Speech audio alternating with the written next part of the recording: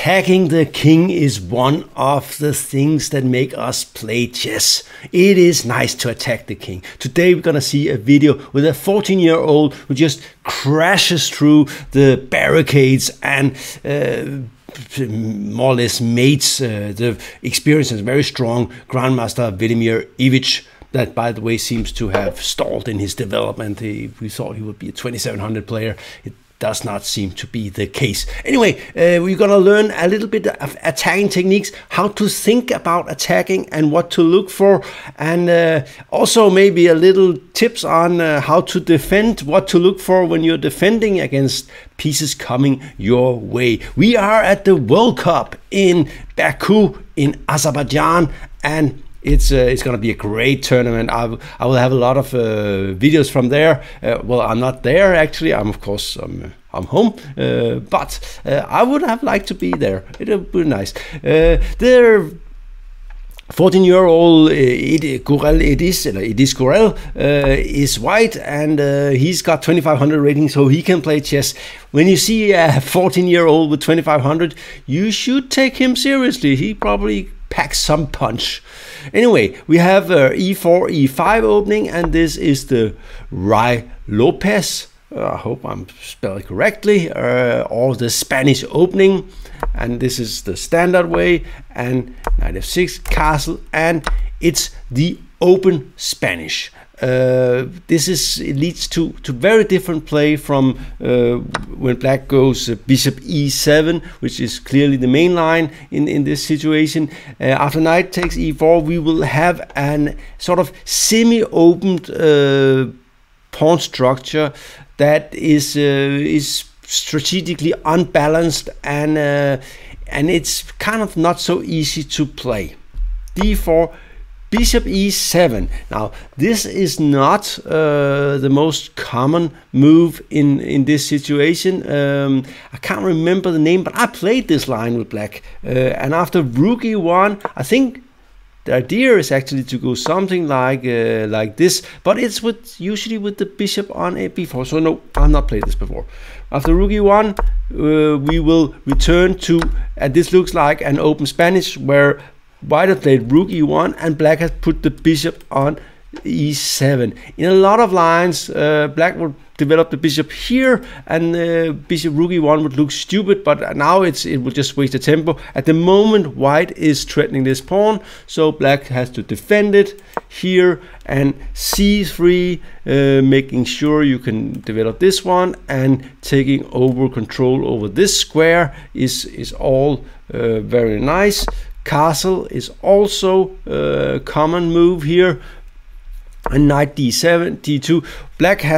White has to do something about this knight that is a little bit annoying. You can say that the structure here with the pawn here, I keep pushing that pawn. This pawn here and this pawn here. I should not push that one. Sorry, not do it again. Make sure that white will most of the time have a majority of pawns on the king side and more space. More space is usually equals attacking chances. When you have more space, you can easier shift your pieces from side to side and start an attack. So this is basically what you want to do when you're attacking. You want to have more space and more pieces, and maybe even a pawn majority. If you have a pawn majority, you can push the pawns. You could see that it could be nice for white to push this pawn up in black's face. At the moment, knight takes d2 is a threat, so black moves the knight, attacks the bishop. I think if white goes here, then after this move we have a well-known theoretical position that is more or less balanced, and this is a typical thing for black to free his game. Instead, white decides to play another move, knight d4. The idea is to stop the pawn, of course, even though it might lose this one. But taking here does not really look good, especially since this just wins. So if you take there, you have to take on d4 first. And you probably do have to take. And because, well, If, for instance, let's say you go something like this, right? Then white is already happy here. You probably play something like this, and after this move, you could go back here, and we will have pretty good chances of bishop, knight coming, queen coming, maybe even rook coming, or here. And this guy can feel very lonely at some point. So this is what you're a little bit afraid of with black. So you like to tick, and that makes sense, but that leaves this pawn behind, which is a problem. And after here, if you for instance take here, then you risk that white will set up a black squared sort of fortress, and you will play around this guy. Even though it looks like a good bishop, it should be able to move. You can just put your pieces so this cannot do anything. Then you will probably exchange this one for something. We'll make it another color, and you will exploit the C file. So this is usually, even though black has the bishop pair, this is not really what you like. This is not what you prefer. You lost permanent control over c5, and I think it's safe to say that white is slightly but clearly better here. So this is not what you do.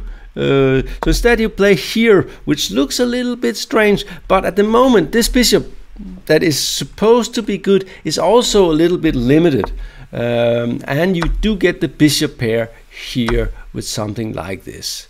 This is all very standard. Here you have to, of course, worry about something like this. You also have to worry that this rook is suddenly on an active square. It might join some sort of a kingside attack. You're also looking for this, and white would love to play something like this, but of course has to also look out for this move. So anyway, a5 is a natural move. Black's chances are mostly on the queen side, so he is trying to get space and annoy the bishop. And rook here makes also sense, getting out of the potential pin here, so you can actually move this knight. a4, all natural moves here, pushing the bishop away. You could argue for b4 here, but I think white will go something like this, and be ready to maybe sacrifice some sort of an exchange at some point here. This is interesting. I'm not completely sure what's going on here, but I think in general you have to be very worried about stuff like that. For instance, this. At least you can give a perpetual check, probably, but of course white probably something like this and this move, and it will be a draw because this rook can't get back. By the way, this is something you always have to look out for when you have a bishop here. Oops, I did it again. This bishop here pointing this way. Okay, so maybe b4 would have been smarter.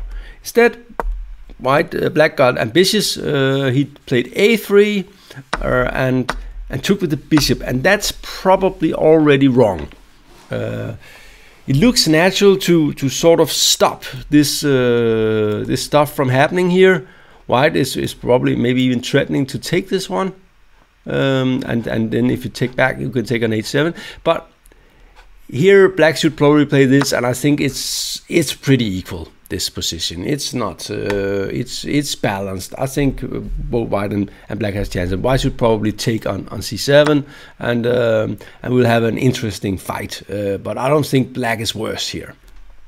Okay, he took with the bishop, and that's more ambitious, but it does take away the bishop's sort of control here. And this actually is important. These two bishops here, they are strong for defense, controlling vital squares on the H file. So be a little bit careful. Okay, so white moved the rook, and is threatening one pawn here, and here black should probably just go back. I think here black is probably still okay. You take. You might get some slight problems with this one, but white also is not completely without issues here. So this is clearly asking a lot from the position. By the way, here a very interesting move for white. He took on c5. We're going to see that. But here, just to say that, okay, when you're playing this kind of game with white and you want to learn to attack the king, what do? You bring as many pieces as possible towards the king. A very interesting idea here could be something like this. This looks crazy, but after something like this, the idea is of course to swing open here with this and check, and king has to go, and rook here still. It's probably okay. Black is probably fine after f6 here. This seems to work. You go something like this, like this, and maybe this here, and this is probably very unclear. Something like this.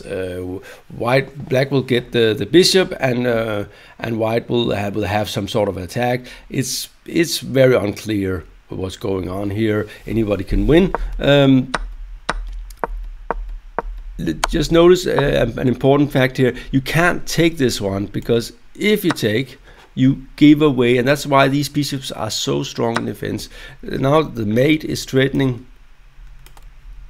both here, and after something like this, you just go e6, and it will be mate next move, no matter what. So this is a typical attacking idea to look out for, just sacrificing a bishop and a rook to get open files and go after the king. This was a very long line, and probably black is okay if he plays f6. So instead, white took on c5, and is probably better here. And black, I don't know, black probably thought he should win, because he thinks he's a much better player. He probably is a stronger player, but don't underestimate your opponent. This is a good idea in chess. d4 is clearly asking really a lot, because now the rook is getting, this is what Orgard is calling the kill zone. We're getting the pieces in close to the king, and the more pieces you have there, the better chances you have of doing something really serious. Here black should probably play d3 and accept that he will probably lose a pawn. Instead he took on c5, looked very natural, and this is the crucial moment, and this is a kind of attack that you should probably be able to calculate, even if you don't have much rating. So let's do a little exercise here. We calculate white's attacking ideas. What ideas do we have? We have something like this, knight e4. What happens after this, for instance? This is, but after this, it doesn't seem like there's a lot to do here. Even something like this, it looks good for white, but we notice that these bishops keep rooks out of the h-file. So this is why these bishops are strong in defense. Okay, so that was not really tempting. What about something like this? Again, probably this move is just fine. Again, knight e4 doesn't bring much. But what about if we see that this bishop sort of get locked out? What about if we take first? And this is what he did. Okay. So we see here and check. And the king is of course forced back. And here comes the point. Queen h6. Threatening mate here in a lot of ways. So g6 is forced. And now the knight comes. And it's threatening mate again, or some sort of mating attack. And after bishop e7, white has a very nice move, rook f3. Now this was probably what Ivic missed, that after rook f3, this is threatening as a very serious threat. Of course the king is forced, so it has to take here, and after take back, you cannot cover this square. Oh no. And what about, is there any defense here? Not really, because knight f6 is coming, and of course you could try this move, but then white has this move. And notice, this is something good attackers are very good at. Something that good attackers, they see this, that when they sacrifice something here, the queen will get access to this square. So after g takes, knight f6, we again have the same problem, and again black has to sacrifice the queen to avoid the mate on g7, and of course something like this is absolutely hopeless. Well, black will probably be mated pretty quickly. White just has to avoid the back rank mate, so that is not. And of course after something like this, white goes back, rook a3. At the moment, black has all these pieces covering f6, so he really can't do anything with the pieces, and white is threatening this move because there's no longer a bishop, so there is a mate here or here. So in this position, Ivic resigned, and the young Ediz Gurel won a beautiful attacking game in the Open Rai Lopez. A very nice game, very instructive somehow, the way black's king side fell apart. If you really want to be a good attacker, you should study these kind of things and really notice, especially these things with the X-ray effect on the f6 square is very important. If you like videos like this and other, usually we are not that much into attack here on GM Talks, it's more like positional considerations, but if you like it, like, subscribe, share, and remember to sign up for the email and get noticed next time we'll have a video out. This was your Grandmaster, your host, Grandmaster Sune Berg Hansen from Denmark, coming with a free video to YouTube. Thank you.